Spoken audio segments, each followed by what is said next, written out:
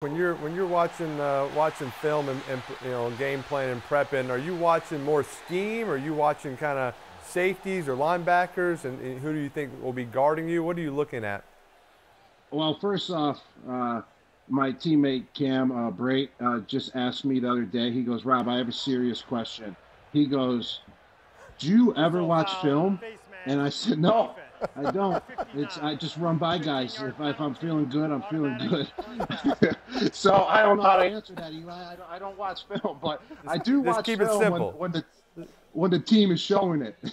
So, and every once in a while, I watch games like right now and study them. But I actually, definitely do check the I see you opponent who's taking going to be notes and covering me. everything.